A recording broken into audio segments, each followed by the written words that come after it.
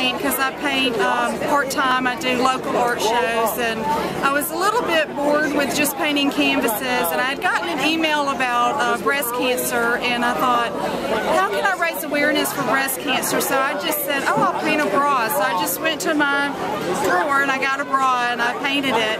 I put it out on my Facebook page and said, hey everybody, I painted a bra to raise awareness for breast cancer. Who wants to join in with me?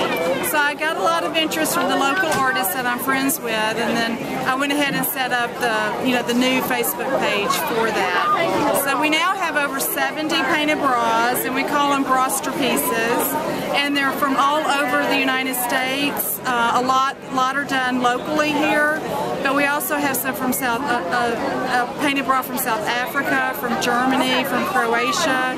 So we have a lot of international exposure as well. I have a couple of friends that have gone through breast cancer, and they're breast cancer survivors, and I actually have an aunt who died of breast cancer. So I dedicated my bras to them. And I thought it was just a really unique way to get people's attention and to raise awareness for breast cancer. This started off as just a way to raise awareness of breast cancer, and then it got so much attention that a lot of people want to auction them off, that we are going to hold an auction online in October, and all the proceeds are going to be donated to the Liz Hurley Breast Cancer Fund at the Huntsville Hospital Foundation.